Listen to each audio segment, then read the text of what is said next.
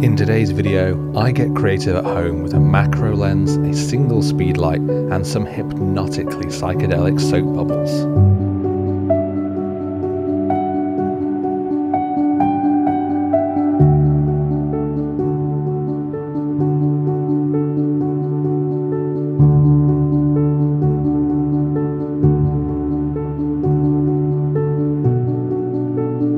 I'll show you how you too can get shots at home just like this.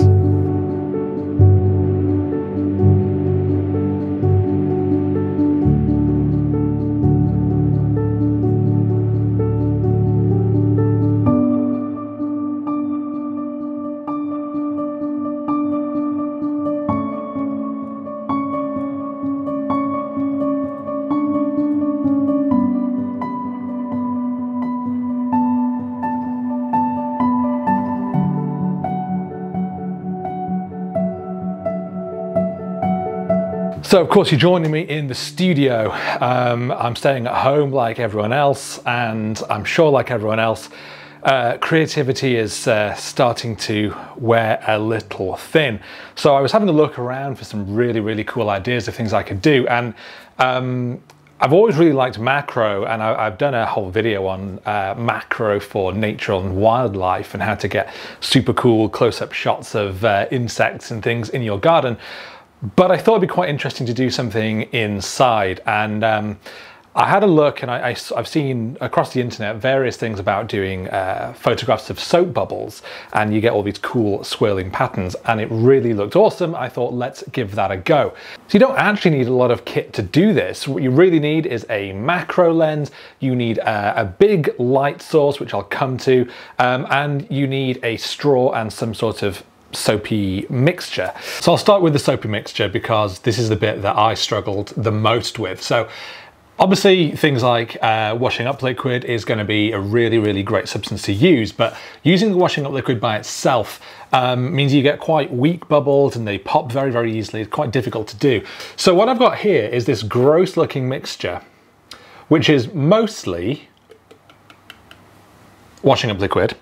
But I just tried adding a few other bits in here as well. So what we've actually got is about a tablespoon of rapeseed oil, just normal cooking rapeseed oil. I'm sure veg oil or olive oil would work. I also put a dash of balsamic vinegar in, just to turn it into a lovely dipping sauce for bread.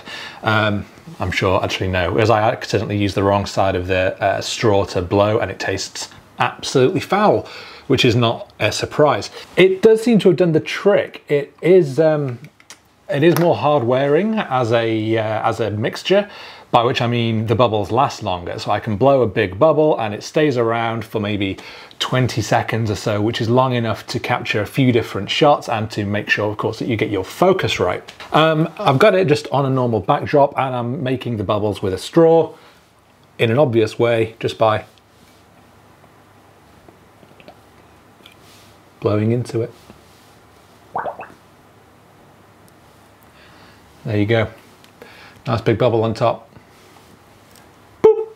And of course above me we've got the light source. Now I'm just going to be using a single speed light for this, just a Godox AD200. At the moment I've got an LED light, just it's continuous for the video, so I can actually show you what I'm doing, but for most of the shots that I've done for this, it's just been with flash, so very easy. If you've got a Canon speedlight, Nikon, or a Godox thing, then you can easily do that. You need a big light source so that it wraps around that bubble, lights everything evenly. Doesn't need to be a big softbox. You could use a scrim. I've used a smaller strip box as well. I just found that this one was the easiest and most convenient for me, particularly for doing video as well. But experiment with what you've got. I'm sure you could use an umbrella, or maybe even just a big sheet pulled over. Basically anything big that really lights it up. Camera wise, I've just got my normal 5D4 and I've got a 100mm macro lens on the front. Now I've also got a extension tube on here which just lets you focus a little bit closer to the lens. The setup itself is pretty straightforward. Camera on a tripod, get it nice and low so you're almost looking up at the bubble. That emphasizes that whole feel of it being a planet, makes the bubble seem a lot bigger than it really is. And of course, using a macro lens with the extension tubes, you can get the lens really close to where the bubbles are in order to get close up on those details. To get the light to wrap around the bubble, you need to get it nice and low, pretty much as low as it can go without actually getting in the shot. And obviously you just need to play around with your power settings on the light. Camera settings wise though, I've been using the maximum sync speed of your camera, which on this one is 200th of a second. My aperture has been somewhere around f14 to f16, which is basically mean I'm using my light at about full power, because obviously that's quite a dark image, so you're relying on having a lot of light being pumped out by your speed light.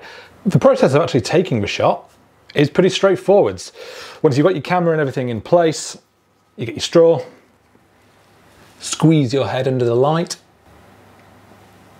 There we go, got some bubbles. Get the camera into position.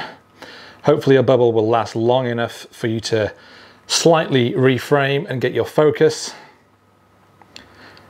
And then you take your shot. The problem is with getting your focus is that every time you create a new bubble, it might be in a slightly different position in the little pool that you've created. And so you will need to refocus each time, because even a couple of millimeters back and forth using any extension tubes like this, it means it's going to be out of focus, and it's super important that that swirling detail is pin sharp. Let's try again. Do you remember to blow down the straw rather than suck in? Otherwise it's gross. I found that this has been a real trial and error process. You can create a bubble that doesn't last very long, or it's in the wrong position, or that the swirls don't really come out in quite the way you want them to, or maybe you just don't get your focus in time. I've probably taken 300 or so photos. You blow a bubble, try and get the composition that you want, focus, take the shot. And as you are focusing, you'll notice all of those colors are really swirling around, the textures change. It goes from being a relatively not formless, but lifeless bubble. And then as the air around it starts to affect it, everything swirls around so much more. Those colors become more vibrant, and it just becomes a lot more interesting to photograph. So it is worth, once you've got your shot framed up, keep on taking those photos so that you got lots of different options of swirly patterns. I do find as well that once the bubble starts to get towards the end of its life, just before it bursts, it starts to lose a lot of those colors. And actually, I don't know if it's just the mixture I've used, but I've found on mine that it almost goes into like a webbing. You can literally see the holes starting to appear, and then as the bubble bursts, it sort of bursts with these strands that look really cool. But I've been moving my camera around as well, getting in a bit closer, trying to get just on those details, and then backing it off, trying to get the whole bubble, and even trying to blow lots of smaller bubbles in there as well, just to give a little bit more texture. And you can help it along by just giving it a little blow, and as you do, it starts to swirl even more, shakes those colors up. If you keep doing it too long, it bursts, because obviously the bubble dries out and you got to go create another one. It's really one of the great joys of doing anything in macro, is that you just don't see things in this much detail normally. It's the same thing I found when I was taking photos of insects in my previous video, and I didn't realize how amazingly beautiful and complex and colorful some of these things actually were. And this is just a bubble. It's so basic. We see them all the time. You know, you do your washing up, there's billions of them in the bowl, but seeing them and lighting them like this and getting to see the level of detail on them is amazing. Seeing all these swirls that I didn't know happened. I didn't know that it looked like this. So again, it's just a case of making more bubbles, back to your camera, quick reframe, refocus, and keep shooting.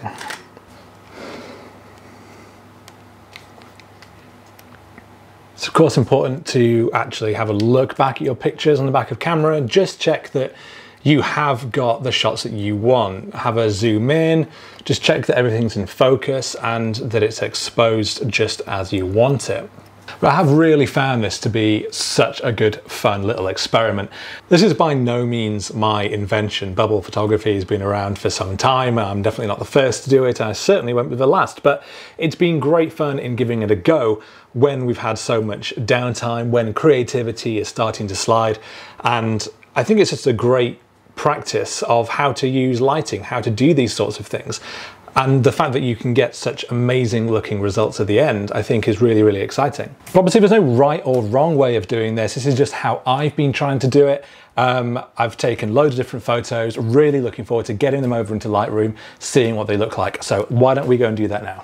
So we've got our pictures over in Lightroom, and honestly the biggest and most time-consuming process was actually just going through them all and getting rid of all the ones which were out of focus or I just didn't like or were underexposed.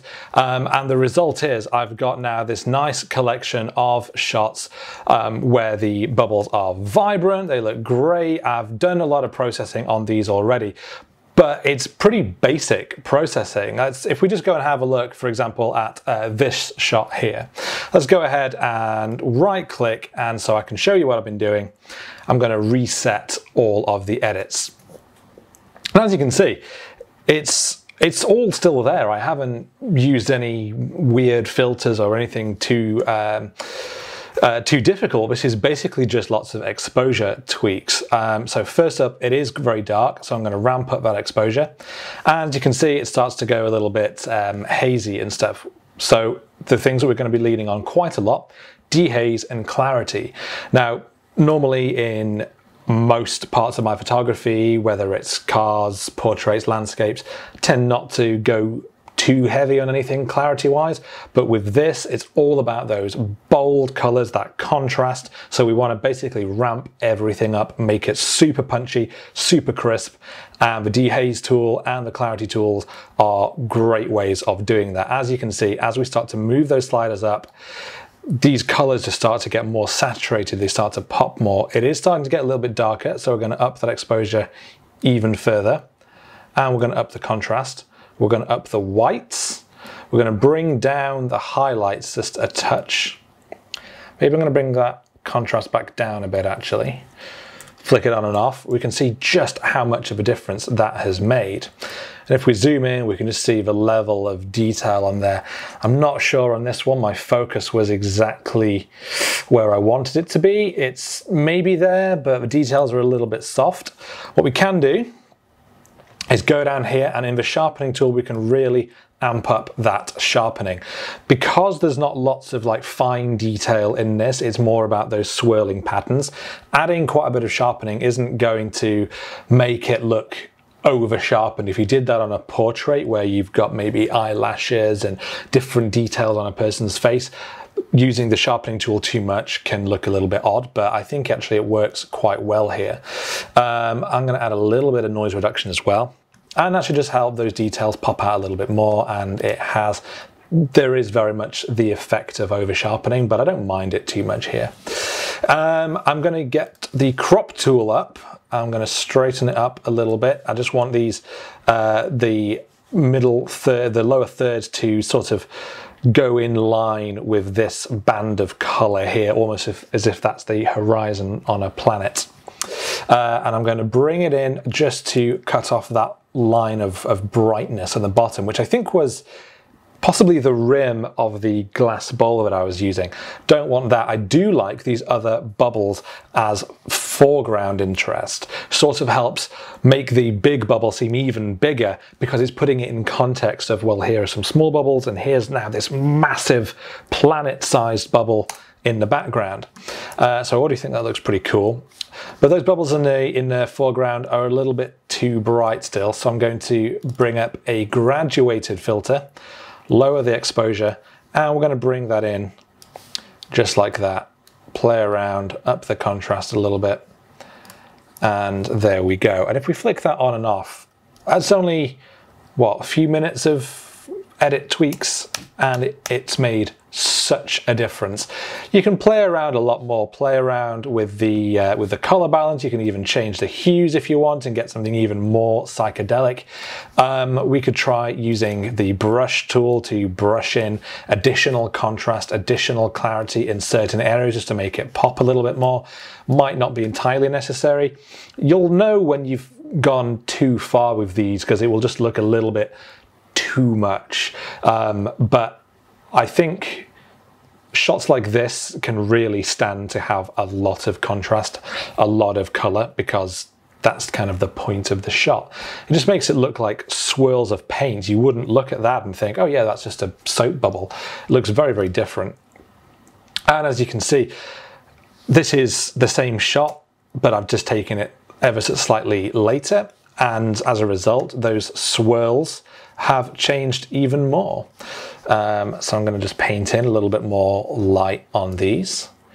Bump that exposure again, bump that contrast, bring those shadows down, up that dehaze a little, and up the clarity a bit more. And again, we've got something looking really, really cool. And as you flick through the other ones, you'll see that you just got lots of different effects. With this one, I wanted again to emphasize that planet rising sort of thing. So not only have I done various tweaks to the exposure and the clarity, but I've also brought in another filter, a radial filter, to darken off this whole bottom half of this planet. If we flick that on and off, we can see that there's more detail down here, but I've tried to make it darker to make it almost like a crescent shape of the planet, which I think looks pretty cool. I love this one because this one we've got the bubbles in the foreground, but the big bubble in the background is doing what I mentioned earlier, I think, in that as the bubbles start to get towards the end of their life, as it were, before they burst, a lot of the actual, I don't know if it's the water in the bubble, starts to evaporate, and it basically creates more of a webbing rather than a full bubble. And I don't know whether that's particularly down to the sort of mixture that I've used, or if all bubbles do this, but I love that in this shot we've got these full colorful bubbles in the foreground and this huge like rising bubble of just webbing, and they barely even look connected. The focus isn't amazing on it, but if we look in close at that detail, it's just fascinating. I absolutely love doing this. And again here, this is just before it's gone to the webbing stage, but a lot of that color has started to go. I haven't desaturated this at all. As you can see, vibrance and saturation both haven't been touched. Flick that on and off, that's straight out of camera. And that's all we've done to this. It's basically black and white already. If we take that saturation out, it's just that slight blue hue. I think that looks really, really cool. And as we flick through these, we just get this psychedelic dream of effects going on in these bubbles. I just love it. I think this is amazing. The great thing about this is that you can just do this at home just like I have done. This is just taken a pot of bubbly mixture, a straw, a camera, and a speed light in a softbox, and these are the results that you can get. They are super creative, they're super cool to try, and they're just a hell of a lot of fun. And at a time right now when you can't go outside, you can't be going taking cool landscapes, you can't be going out trying to find insects to do actual macro, nature macro, it's a really, really interesting effect to try at home, and it's probably quite a good learning tool of how to control light, how to control your focus, and to get these sorts of effects. But yeah, I'm really, really pleased, and I cannot encourage you stronger to go and give this a try if you have even a basic setup of tools. If you don't have a macro lens, you can get macro extension tubes on Amazon. My extension tubes were, I think, something like £20 maybe. Put that on your existing lens and you'll be able to focus much, much closer. So a really, really affordable way of giving this a try. If you do want to try this, I would love to see what results you get. Please do hit me up on Twitter with @BatteryHQ or Instagram also with @BatteryHQ. Let me know what sort of shots you can get. But I do hope this video has been really useful, and I hope it's given you some ideas of what to do to stay creative during the lockdown. If you do like this video, please hit the like button, subscribe if if you don't already, and I will see you next time.